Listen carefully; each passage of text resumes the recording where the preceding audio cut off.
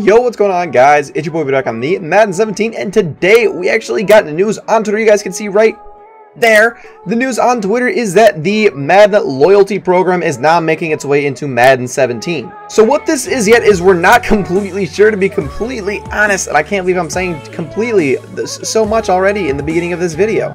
But basically what's going on right now, as far as I know, is tomorrow we're going to start off with the MUT loyalty sort of thing in Madden. And what it looks like is it's going to be objective based. You guys can see right here the head-to-head seasons, the weekly solo objectives, and the Brady bunch of objectives. But what I think is going to happen is we're going to get a new set of objectives that are going to go into here that you're going to be able to complete to be able to get MUT loyalty badges. We're going to go ahead and read off what we could get with this MUT loyalty program right there. I'm going to read it off with you guys.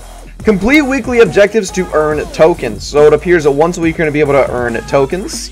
1 token equals a pro pack. 2 tokens is in-season program hero. 4 tokens is a motivator 2-pack. 6 tokens is an ultimate legend player. And 10 tokens is a 99 overall players, plural. The first thing I want you guys to notice is there is a pro pack picture with the pro pack. There's an in-season program hero, and that appears to just be like an elite sort of pack that they usually put on elite player packs. Motivator 2, which is indeed a picture of Motivator 2. Ultimate Legends player, and you guys can see they use a picture of Marshawn Lynch. And then under the 99 overall players, you guys can actually see that there is a DeAndre Hopkins, it appears to be. And there is actually no 99 overall DeAndre Hopkins in the game, so that is foreshadowing that we're going to be getting a 99 overall DeAndre Hopkins. So what is the loyalty program? Some of you may be asking. Maybe you didn't play Madden 16 last year and you relate to Madden 17 this year or something like that. Maybe you don't know what the loyalty program is. Well, if you go over to sets, hop over to redemption and scroll down, you guys can see that the redemption sets are actually still available right now from the loyalty badges that you earn from Madden 16. So with these loyalty badges, you could exchange 2 of them for a contract pack, a silver pack, 3 of them for a silver pack for defense, event tickets. We got pro packs, we got gold player packs, offense and defense, a all pro pack, an elite pack on offense, an elite pack on defense, and a legends pack.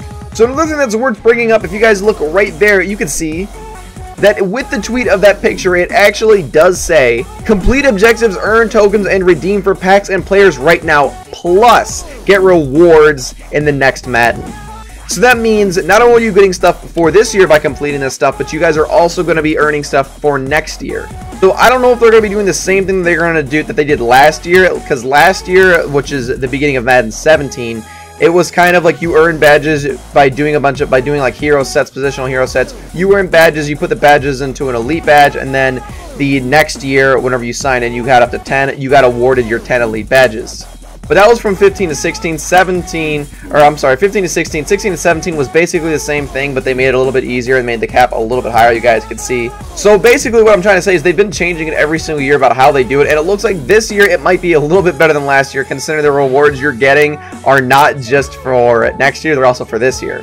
Because I remember in Madden 15 specifically, there was the 4th of July promotion, and what you had to do was actually add like 5 99 overall players to get an 85 overall for next year. So these were tradable players. These were perfectly tradable players, and I think it was like a Vincent Jackson, a Jared Allen, a Larry Wilson, Larry Fitzgerald, and I believe there was one other card as well. Oh, a Ronnie Lott. And some of these cards were going for a million, I believe, or something. Like Ronnie Lott was going for a crap ton. Like these cards were going for a lot. And you had to put in all of these cards into a set that gave you an 85 overall card that you could use next year. So basically, it kind of fucked you royally, really, is what it did. Because it was really dumb. But it looks like this year they're actually going to reward you for this game and the next game. So that's something you got to be excited about. They're definitely learning from their past mistakes, and that's something I got to give them credit for. But as far as the other 99 overall players, because it does say plural, as in multiple players, not just one, which is the DeAndre Hopkins that they have clearly shown. There is going to be multiple 99 overall players, and we won't know anything about it until tomorrow. So you guys stay tuned for tomorrow. I'm going to make a video as soon as I can on whatever is out. That way I can inform you guys, just in case you guys aren't following Twitter, you guys don't have a Twitter or anything like that. I'm going to do my best to try and make a video as soon as possible for that. That's pretty much all there is for this video. Hopefully you guys are just excited for this promotion as I am. If you guys are, definitely give a like, comment, subscribe. Follow me on Twitter. It's going to be down in the description below. And as always,